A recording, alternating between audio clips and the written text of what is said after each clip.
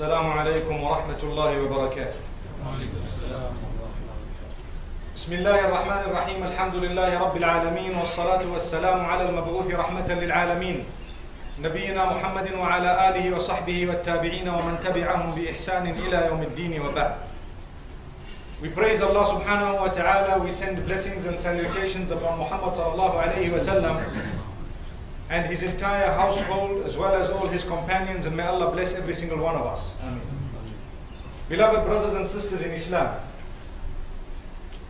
why is it that I make a dua or what is known as a supplication and I don't see the reply, the response? I don't see it sometimes. What's the reason?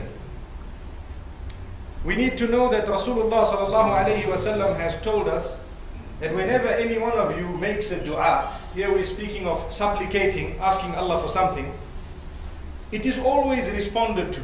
Allah replies, Allah responds. Sometimes you get what you want as you want it, mashallah, the lucky ones. Sometimes you get what you want a little bit later on.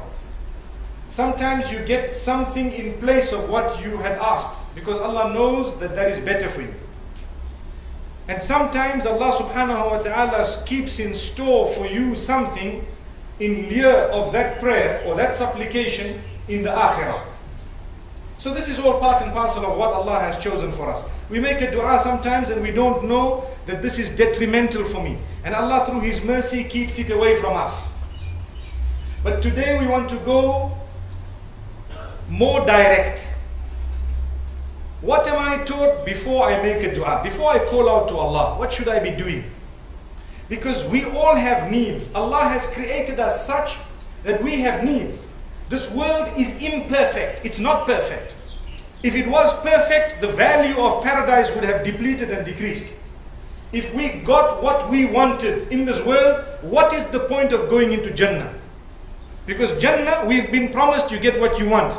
That means here you won't get what you want. That's what is meant by it. Because Allah is promising you something that your heart is always yearning for. I need this, I need that, but you're not getting it. I want good health, I want this, I want... And Allah subhanahu wa ta'ala says, look, there is a set of rules and regulations. You follow them and there will come a time when you will get just that. Allahu Akbar. May Allah subhanahu wa ta'ala grant us Jannah. So before we call out to Allah, we need to ask ourselves a few questions. Number one, to start with, how is my slate? The slate between me and my Maker. Is it clean or does it have scratches or is it even there? What is meant by that? Let's take a look at the dua of Sulaiman alayhi salatu wassalam, which was one of the most powerful du'as, and he was granted it. He started it in a specific way. The Quran says, Sulaiman alayhi salam said, رَبِّ اغْفِرْ لِي وَهَبْ لِي مُلْكًا لَا يَنْبَغِي لِأَحَدٍ مِّن بَعْدِي إِنَّكَ أَنْتَ الْوَهَّابِ. He starts off by saying, oh my Rabb, forgive me. Imagine he's a Nabi of Allah and he's a king at the same time. And he's saying, oh my Rabb, forgive me. Why did Allah make mention of that in the Quran? For me and you to learn that look, he's about to ask something, but first he's clearing a slate. Oh my Rabb, forgive me. Forgive me. I've done this, I've done that, and now I'm talking about ourselves. I've done this and that and so on. Ya Allah, I ask you for forgiveness for what I've done. I promise I'll never do this again. I won't do that. Ya Allah, there are certain sins I have committed that I don't even know. There are some things that I don't even consider anymore because of how bad the situation is. Let me tell you, walk into a mall in Santon. The mere fact that we're walking, there's haram happening every split second. You put your eyes there, haram, there, haram. Look down, there are people selling magazines there. So we don't realize it, we know it, we acknowledge it, that Ya Allah, the situation is so bad, we try our best. It's like when you're walking up a street, or sorry, when you're walking through a bush where you have a lot of thorns. How will you walk? You make sure that I'm not being hurt by these thorns. So you lift your trowels and you move this way and you go the other way and that way in order that you don't get hurt. When it comes to Allah subhanahu wa ta'ala, you try your best to obey His command. The hadith of Rasulullah sallallahu alayhi wa sallam says, إِذَا نَهَيْتُكُمْ عَنْ شَيْءٍ فَانْتَهُوا. If I have prohibited you from something, you have no excuse to do it. وَإِذَا أَمَرْتُكُمْ بِشَيْءٍ فَأْتُوا مِنْهُ مَا اسْتَطَعْتُمْ.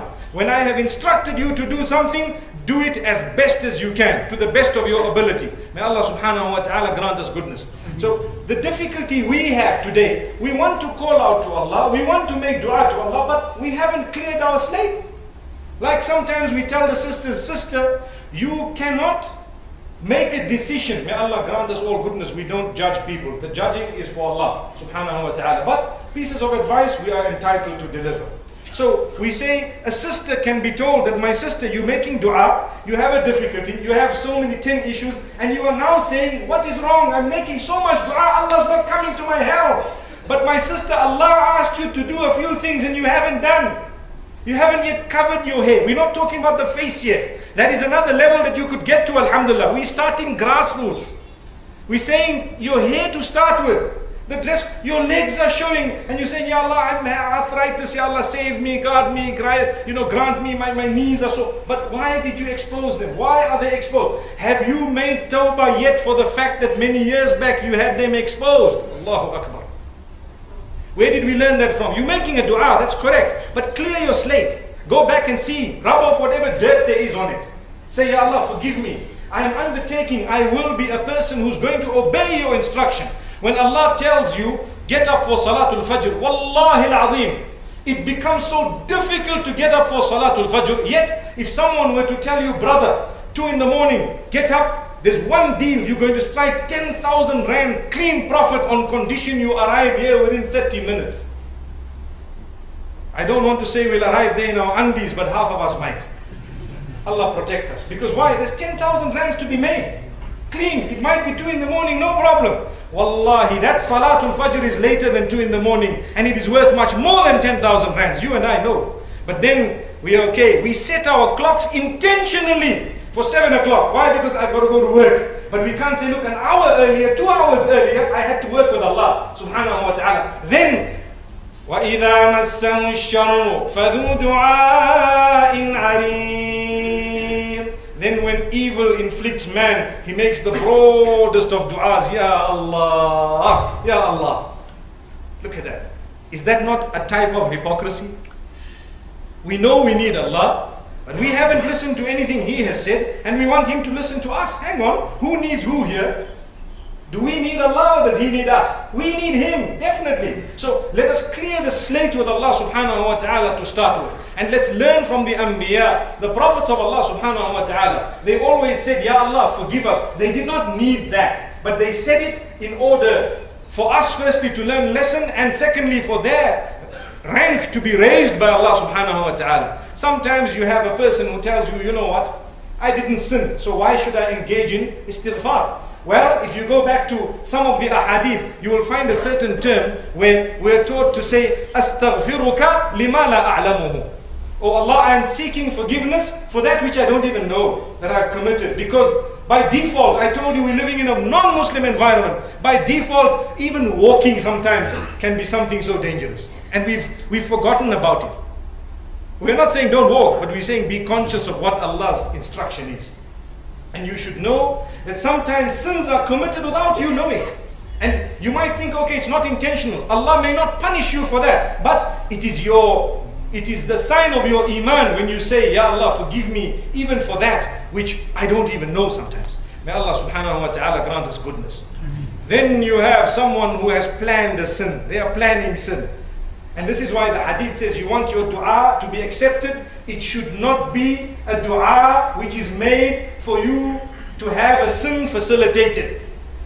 I can give you an example, a living example. A person wants to go and commit adultery. So before he goes, he says, subconsciously, without even realizing, hey, I hope I'm not caught. Ya Allah, I hope I'm not caught. I hope nobody sees me. What are you doing? You're making a dua asking Allah, Ya Allah, don't expose me. I'm about to go and do something very damaging, not only to me, but directly against your command. And I want you to help me by not exposing me. It is exactly like a thief going to steal, and before he goes and steal, he's making 2 rakats of salah, saying, Ya Allah, I'm going to go there tonight, make sure they're all asleep, Ya Allah, help me so that I don't, nobody can hear me, let me take all the things and go out. It's the same example. For this one, we understand. The other one happens in our lives and we don't even think. As I said, subconsciously, we worried. We're looking here. But why? Because you're about to commit a sin. A person walking into a casino and he says, hey, I hope Maulana doesn't come here. Well, don't worry. He's not going to come there. Allahu Akbar. May Allah subhanahu wa ta'ala grant us goodness. May He make us from those who understand. My beloved brothers and sisters, the deen is so beautiful. Sometimes we just need a reminder. Sometimes we just need to be told, look, we make dua to Allah. Imagine if Allah had had us without having needs. Would we ever have made a dua to Allah? And this is why the hadith says, ad-du'a'u huwa al-ibadah. You want to know what in essence is the worship of Allah? To supplicate, to call out to Him, to make dua to Him. Because the minute someone tells you, brother, can I please borrow from you 10,000 rands? He knows that you have it. And that means he believes you have the capacity to give him. So when you say, Ya Allah, I need happiness, you are worshipping Allah to such a degree that before you know it, you're already confirming to Him, I know you are the owner of happiness. Because if He was not the owner, would you have asked Him? No, you wouldn't. Like a beggar on the street. Would you ever go to a beggar on the street and say, please borrow me 10,000 rands? He'd probably tell you, boss, just give me 1% of what you want me to give you. The problem will be solved. There you are. You are asking Him because you know that He has. And in the case of Allah subhanahu wa ta'ala, the minute you say, Ya Allah, grant me shifa, grant me cure, what would you know? You would know that, look, I'm going to go to the doctors, I'm going to see the specialists, I have to do this, I have to do that. But Allah will guide the specialist to make the correct decisions in your regard, to quickly diagnose the matter, to hold the scalpel or the knife properly. Allah is the one who grants that. So your dua, that's how it will help. But as I said, the prime condition, clear your slate with the Maker. We're all going back to our Maker. If you look at the laws of Islam, they are pure. Pure, yes, someone might say very strict, but wallahi, the solution to the problems of the globe lie in following the rules of Islam. Now let's take a little step further. We've made a dua, we've asked Allah to forgive us, we're asking Allah something reasonable. Sometimes there's a block between us and the response, the positive response. What is it? The condition of the heart. We have hatred against this one, we're backbiting that one, enmity against this one, jealousy with that one. Sorry, I'm pointing at the walls here, don't worry, inshallah. And we have, this problem and that problem, subhanallah. And we are rough people, we don't ever listen to others, we are not tolerant in our own homes. We handle our women in such a way that even if they were working for someone else, they would be treated better. Allahu Akbar. And then we want the dua to be accepted. So you're sitting on the musalla with your hands up. Ya Allah, Ya Rahman, Ya Rahim, grant me. But there's a block between you and there. It's like you want to drive your motor vehicle, but it's clamped. So come out, jump out, get the clamp sorted out, go and find out why it's clamped. It might take you a while to locate. It might take you a while to locate, get the clamp out and then start driving. We would never want to drive with a clamp on because you mess up your vehicle. The same way there are clamps sometimes. There is a block, there is a mani'. Mani' meaning hajiz, something between you and the acceptance of the dua, your oppression of others. We cannot oppress someone and expect that our du'as are going to be answered. No. But Allah says through His mercy, sometimes He gives it to you even if you don't deserve it. That's the mercy of Allah. And that's Allah subhanahu wa ta'ala. And this is why when Ibrahim alayhi salatu was salam in Surah Al-Baqarah, Allah subhanahu wa ta'ala makes mention of the dua that he made to say, oh Allah, my offspring, let my offspring have some goodness and iman and so on and be. So Allah subhanahu wa ta'ala speaks about sustenance. And He says, as for sustenance, I will give it even to the kuffar for a while. قَالَ وَمَنْ كَفَرَ فَأُمَتِّعُهُ قَلِيلًا ثُمَّ أَضْطَرُّهُ إِلَىٰ عَذَابِ النَّارِ. Allah says, even those who disbelieve, I will grant them goodness, I will give them the sustenance of this dunya. Mata' meaning the provisions of this dunya, I will grant them for a while. Those who turn during that while, good news to them. Those who don't, they have a very severe abode awaiting them. So we ask Allah subhanahu wa ta'ala to grant us an understanding. Sometimes Allah gives you, that giving is actually a test from Allah subhanahu wa ta'ala. It does not necessarily mean He's happy with you. And sometimes when He has taken it away from you, it could be a sign of His love for you. Let's answer the question why or how. How is that the case? Allah took something away from me, it's a sign of His love. You see, if you have a man who's very healthy, may Allah grant us good health. You have a man who's very wealthy, mashallah, may Allah grant us wealth. See, the Ameen is loud, mashallah. May Allah grant us all forms of goodness, alhamdulillah. We ask Allah to grant us goodness. If a person doesn't have a problem, sometimes it leads them to forget Allah. It leads them sometimes to forget Allah. Everything is running as per course. You know, you have the latest vehicle, everything is on course, no health problem, no marital problem, no nothing, no stress whatsoever. So there was a young boy who told me, and he said, you can give my example in the talks, and I've said it a few times so far. He says, you know, for 25 years, I never read a salah. I barely attended the Eid, forget about the Jumu'ah.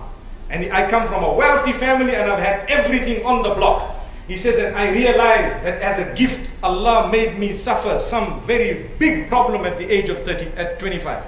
Huge problem. For the first time in my life, I actually raised my hands and said, Ya Rabbi, Ya Allah. And he says, from that day to now, I haven't left salah and I haven't left anything. I've just been regular and I found the comfort I always needed. So he says it was a gift of Allah that I started suffering. Without that suffering, I would never have turned to Allah, he says. This is one man's example. We have something to learn from that example.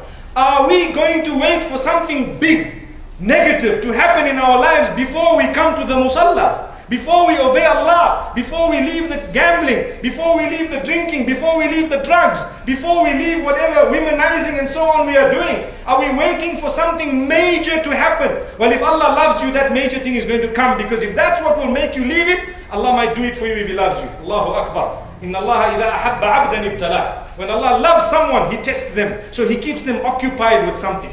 Because now you're budgeting, your money is not enough, so you can't really spend on the gambling. You can't really spend here.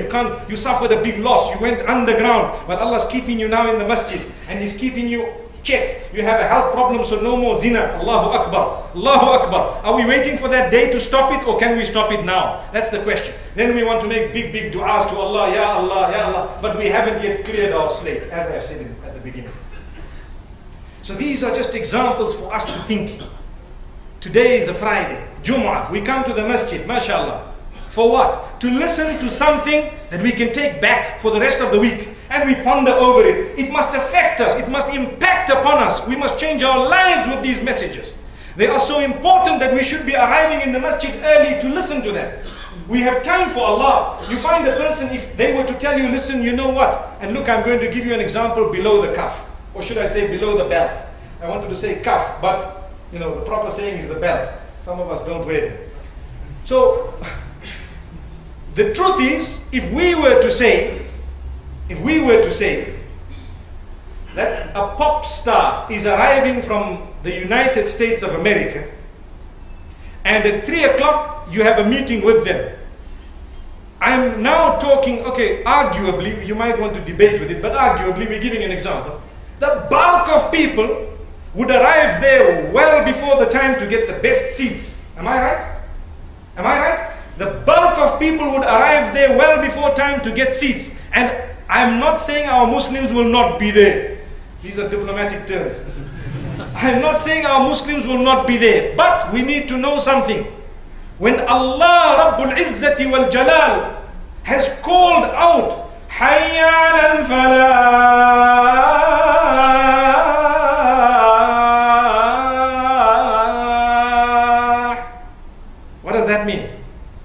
come to the ultimate success.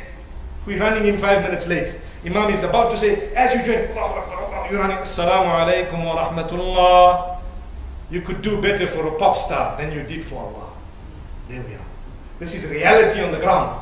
Someone might argue, well, that's once. To be honest with you, it shows dedication, nothing else. If you're dedicated to your Rabb, that pop star can come back again and again, you'll probably invite them home. Allahu Akbar.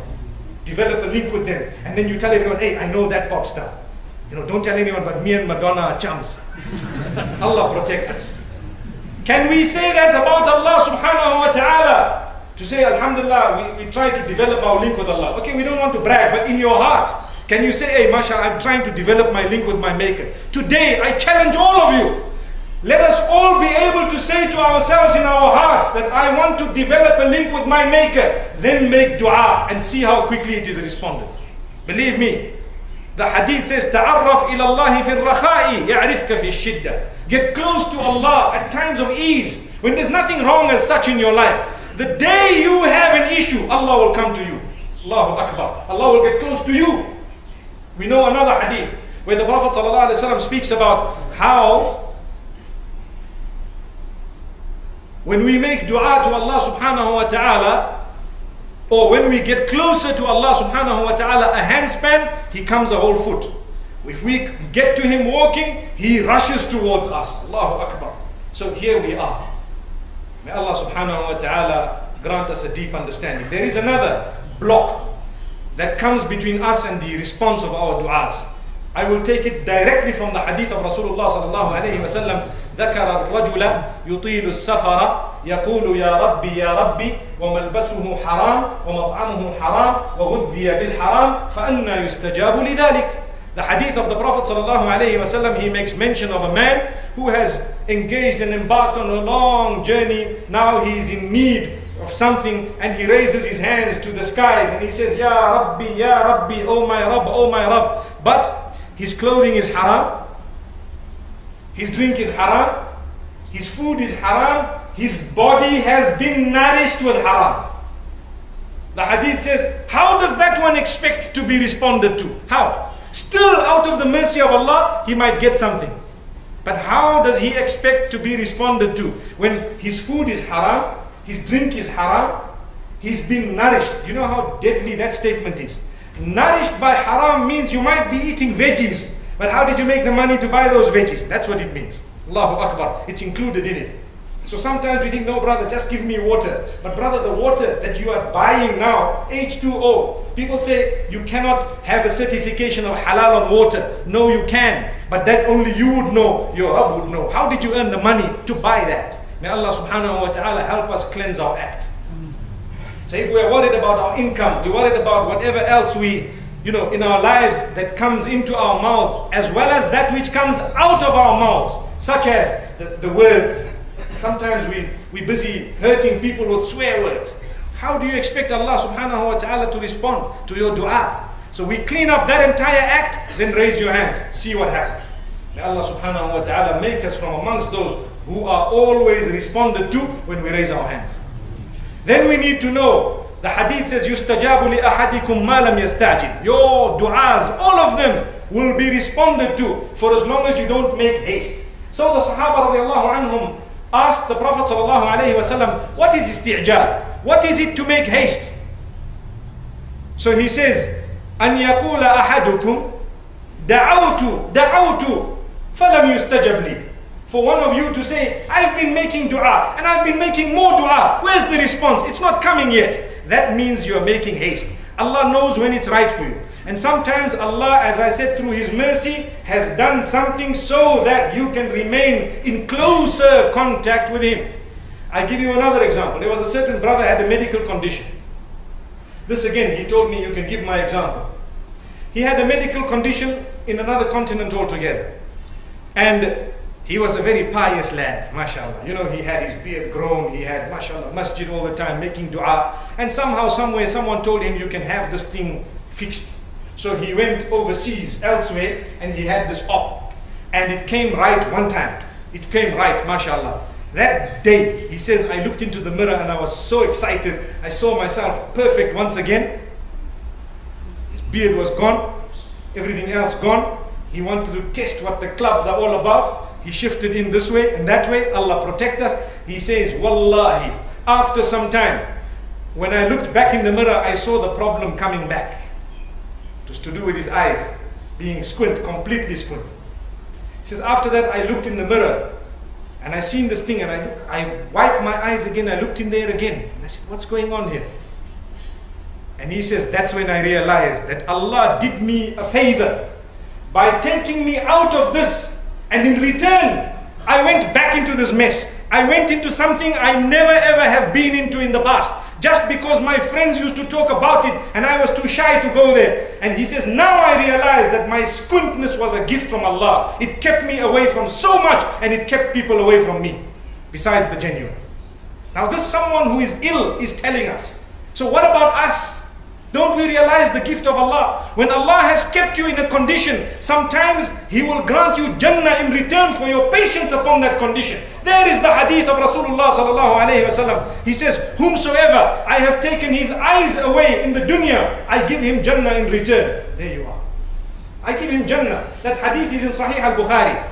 Allah subhanahu wa ta'ala is telling us through the lips of Muhammad sallallahu alayhi wasallam that if there is anyone whose eyes I have taken away, I have blinded them in the dunya, and they have been patient in that regard, I give them Jannah in return.